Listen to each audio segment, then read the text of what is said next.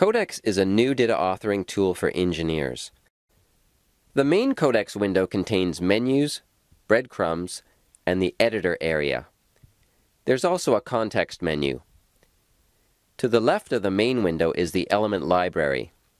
I can open multiple CODEX windows using File, New Window, and I can create a new topic or map within the current window using File, New File. Let's start by opening a topic from the CODEX help system.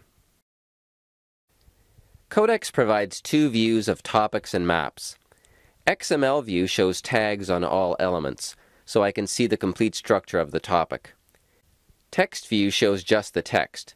It's not exactly WYSIWYG, but it does give me an idea of what the topic will look like when it's published. In either view, as I move my mouse around, elements are shaded in light blue, and a tooltip displays the element name. And whenever I place the cursor, the breadcrumbs show the path from the root element to the current element. Now I'm going to modify this topic. Editing text is much like other applications, so I'll skip right to working with elements. Say I want to move a step in this procedure.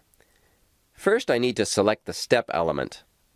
To do this, I place the cursor within the element text, right-click, and then click Select. This shows me a list of elements starting with the content in the current element, then the current element, and continuing up the element hierarchy to the topic's root element. As I move the mouse over this list, the element text is highlighted in light blue within the topic. In this case, I'm going to select the step element. Now, with the element selected, I can drag and drop it. When I drag a block element, blue horizontal lines show me the valid drop locations. So to move this step, I drag onto one of these lines and release.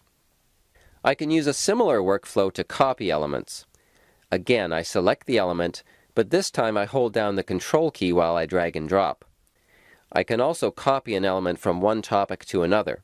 To do this, I don't need to hold down the Control key. Now the context menu is just one way to select an element. I can triple-click text to select the first block element that contains that text. I can click an element in the breadcrumbs to select it, or I can click and hold to show a list of child elements.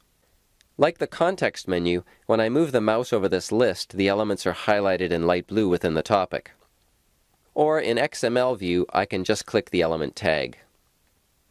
Moving or copying text or inline elements is a little different. Instead of blue horizontal lines being displayed within the topic, a blue triangle is displayed above the mouse pointer at valid drop locations. Inserting new elements is similar to moving or copying elements.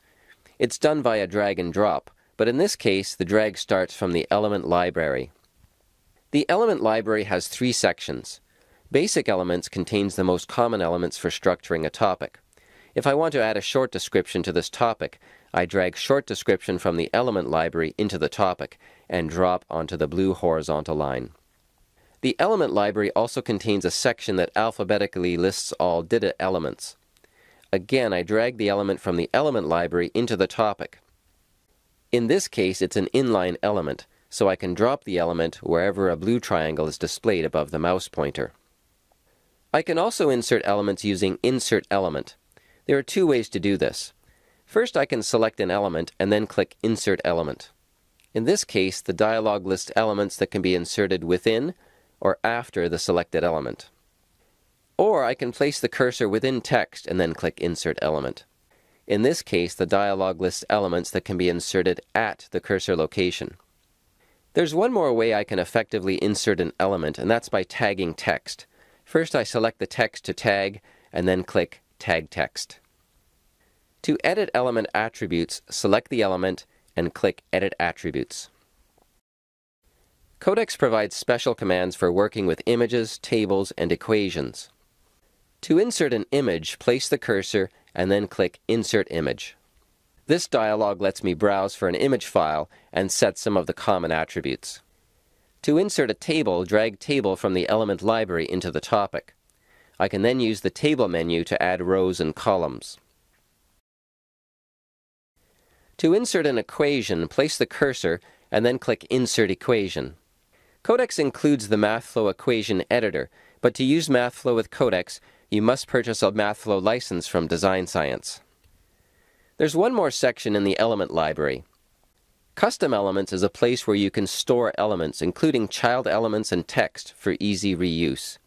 For example, if I frequently use a table with specific columns and column headings, I can drag that table to Custom Elements and give it a name. Then, whenever I need that table, I can drag it from Custom Elements into my topic. That's it for topics. Now I'm going to set up a simple map. First, I'll create the map file and save it. Next, I'll drag topic files from my file browser into the map. This creates topic refs to all of the topics. Now I'll drag and drop the topic refs into the order that I want. There are two ways to create child topic refs in this version of CODEX. First, I can select a topic ref and then click Insert Reference. This lets me select any number of topic files and add them as children of the selected topic ref. Or, I can go to XML view, select one or more topic refs, and then drag and drop them within another topic ref element. Finally, to open a topic ref from within a map, select the topic ref, right-click, and click Open. As you can see, CODEX is an easy way to create and edit DITA content. To learn more, visit codex.ca.